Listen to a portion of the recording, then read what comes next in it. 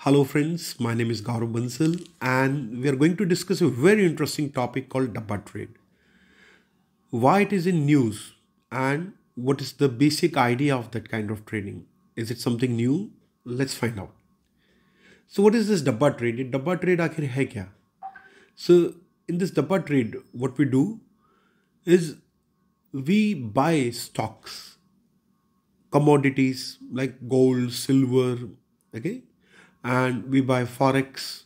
Now for commodity and forex trade there is commodity exchange like MCX, NCDEX, and for stock trade we have BSC, NSE, etc. stock exchanges. Now in this case of Dabba Trade, people do not actually trade on those exchanges.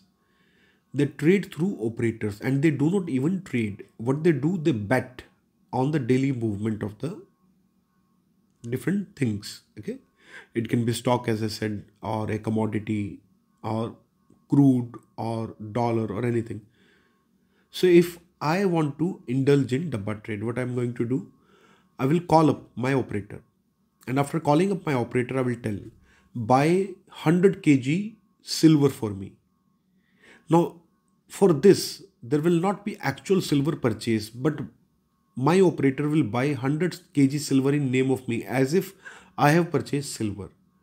Let us say the price of silver is 78,000 rupees per kg. By the evening, if the price becomes 80,000, let us say, and then I will sell the silver. So in the day, without actually buying or selling silver, I have made a gain of 2,000 rupees on silver per kg. Okay.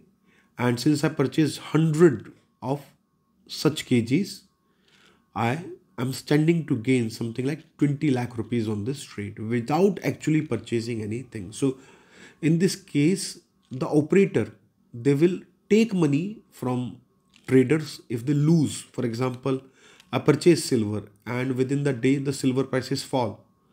Then I stand to lose. Then I have to give money to operator. Okay.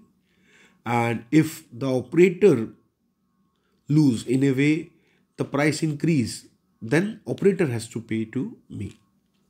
So that is how these markets purchase. Now this is a very simplified example. Generally the trading is much more complex. The trading is given with a specific target. People bet that today dollar will cross this amount.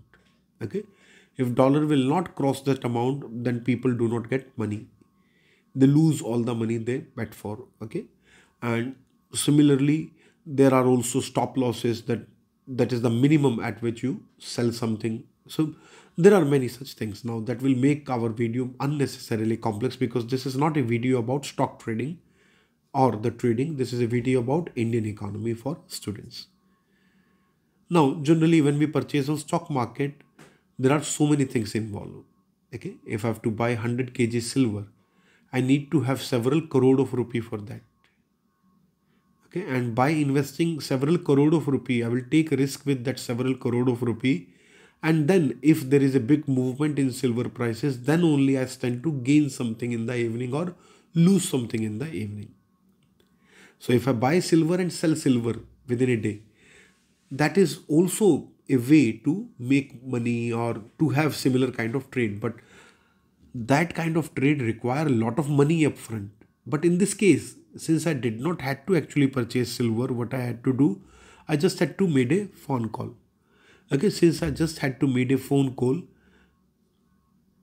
simply without any guarantee, without any money, I purchased a very expensive asset only in the books. Now, since we can purchase it without money, a lot of people are interested in it, because just by saying something, just by betting on something, they tend to gain a lot of money. So it's like a lottery system. Okay, it's like betting, and in fact there is a proper term for it. Okay, in colloquial language we call it sattebaji. This is classic sattebaji. Okay, now in this case there are several issues and we are going to discuss them. Now we have understood what is Dabba trading, but why people are interested in Dabba trading? One of the reason I've told you that you do not have to invest a lot of money. Without having too much of money, you can indulge in crores of trade. Okay, and those Dabba operator also do not buy stocks. Okay, they also basically make money from their clients only. If somebody lose, somebody gain, they look out for the net in the evening. And then there are a lot of criminals, mafia involved in this. Okay, because it's very easy for me to being very motivated and call up somebody and say, okay, buy 1000 kg silver for me. And if silver drops that day, then I have to pay 1 crore rupees or 50 lakh rupees or whatever amount, because I've purchased a lot of silver. From where I will pay that money? Many cases people just push any amount, okay, and they do not have capacity to buy that much. So generally operator also do not take such bids very easily. They take bids in a very progressive way, that initially they will take 1 kg silver bid, then 2 kg silver bid after a month, then maybe after months of experience with a person, they might take, let us say, several several kilograms of silver, okay, or several grams of gold. Then only they will take that much of risk, because they also need to have some kind of guarantee that the person is able to pay money. Now risk is not only for the operator. The person who is trading also has a risk, because operator may also disappear. If operator lose too much money to too many people, operator may disappear, people may disappear. This is one of the big risks with the Dabba trade. Okay. Now, why people indulge in Dabba trade? One of the reason why people indulge in Dabba trade is that black money. They can't invest in formal markets. They do not have any income source to actually show. They have money, but they do not have money in white to buy actual investments. So they do this kind of black market tactics. Then they might be criminals. They might be doing proper money laundering through these kind of activities. That is also possible.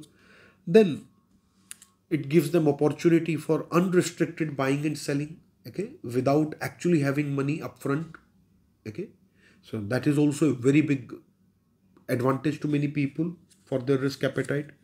Some people are simply addicted to gambling, okay, and it gives them adrenaline rush. And then sometimes, unfortunately, that is also the case. People do not have knowledge and awareness. Somebody in their family circle do Dabba trade, and this person, they tell about Dabba trade to this person doesn't know it is illegal or something. This person thinks, okay, they're formally buying things, okay, like on MCX they're buying it, so they are not aware. That is also a reason sometimes people are caught in these kind of things.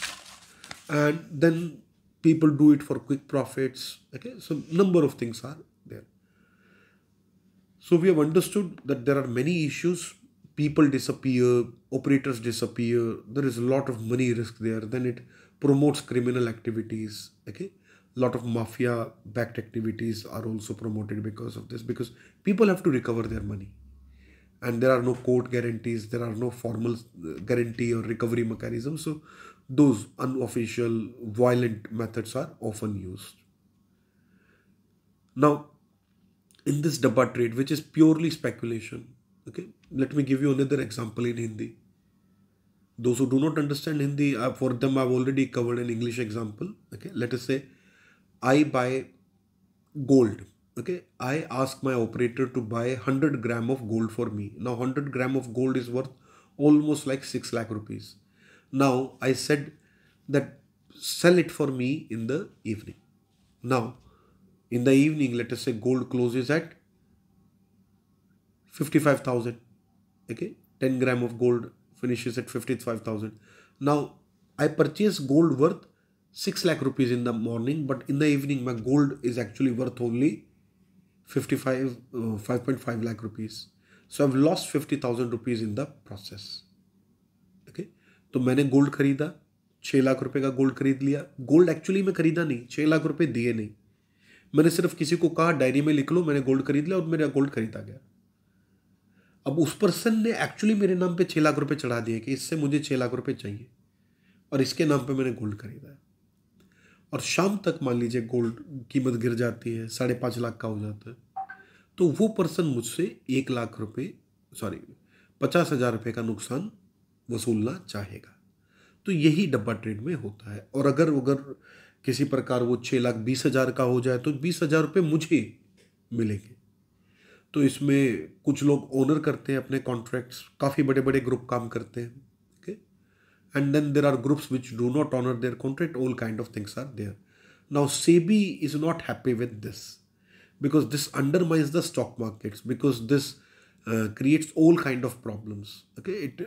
It is a very, not only unofficial, it's a very unethical way of dealing in the trade. And since lot of legal issues can be there with this kind of thing, it is already illegal, but if we make it if we make it formal, then also there are a lot of issues, because you're not actually trading, you're just simply taking somebody's call and buying something for him only in paper.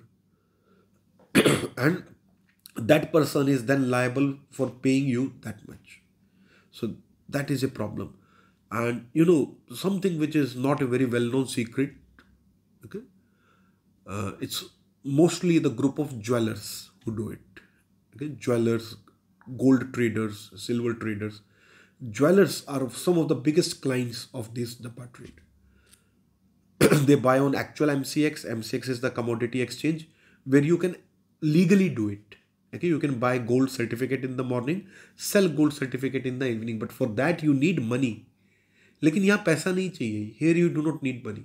So ये डब्बा trade में होता है, हम बिना पैसा लिए उसको खरीदने और बेचने का जो प्रोसेस है वो कंप्लीट कर सकते हैं और उसमें होने वाला लाभ और हानि उठा सकते हैं. So that is what lures a lot of people into this डब्बा trade. Now earlier it was restricted to commodity, now it is spreading to stocks also, and that is what is worrying SEBI. And that is why recently we have had so many proper rates, okay. In the rates it was also found that there were many big groups, like there was a Parasnath group, okay. They had their own API based app, okay, which was not officially on Play Store, but people could download it, and with that app people could simply trade, okay, unofficially. So that is how sophisticated their networks became over time. And as per one estimate, the size of this Dabba market would be about 2 lakh crore rupees worth of trade every week, okay. Lot of people commit suicide, lot of people destroy their families, destroy their well established businesses because of that. That is also a problem, apart from all other technicalities involved. We do not want people to destruct their lives in this way. So for all these reasons, SEBI is not happy with it and it wants to restrict it. So there are large scale raids, there are large scale issues related to this, okay. Now what are the features of Dabba trade? Entirely cash transaction, there is no documentation. The contracts, technically there is no contract, it's just an oral contract, oral promise, and there is no regulation because of course it is not covered by any regulatory authority. It is all illegal, underground, okay, and very very highly risky. So all of these are features of the Dabba trade. What is the impact of Dabba trade? Impact of Dabba trade is that it undermines the MCX, reduces trade there, and people also save a lot of taxes in the process, because when you actually buy stocks you have to pay STT also, that also you save. Then you have to indulge into other long-term capital gain tax, etc. So that is also a reason why people are interested in this, apart from the reasons we discussed earlier. So people are very much interested in it, okay, and government wants to stop it because this undermines the proper official markets. So this is all about the Dabba trade. Of course, it is illegal. There is a punishment up to 10 years. And in 2013, SEBI also made a committee on it and described what are all the features of Dabba trade and how all attract punishments. Okay, and fine also is there up to 25 crore rupees. So if you are interested in Dabba trade, drop those ideas. This is not a good thing. Okay, enjoy a simple, hardworking life. That's my suggestion. Anyways, all of you are student and you are doing it for academic purpose. Now, let us say there is a hypothetical question. If we restrict Dabba trade, who is going to gain? The stock exchanges will gain. Okay, commodity market will gain. Government will gain because it will gain more taxes. Okay, so all of these entities will gain if there is more and more restriction, if you are able to control this Dabba trade more. because these people will go to formal markets then. Not all, but some. Then, is there any regulatory process? Absolutely no. Something which is absolutely illegal, for that there cannot be any regulatory process. Okay. And what is the unique risk in this Dabba trade? The unique risk is that the party completely disappear. This is one of the common problem. You purchased a lot of gold through an operator. You made money. But when you ask for your payment, the operator disappears.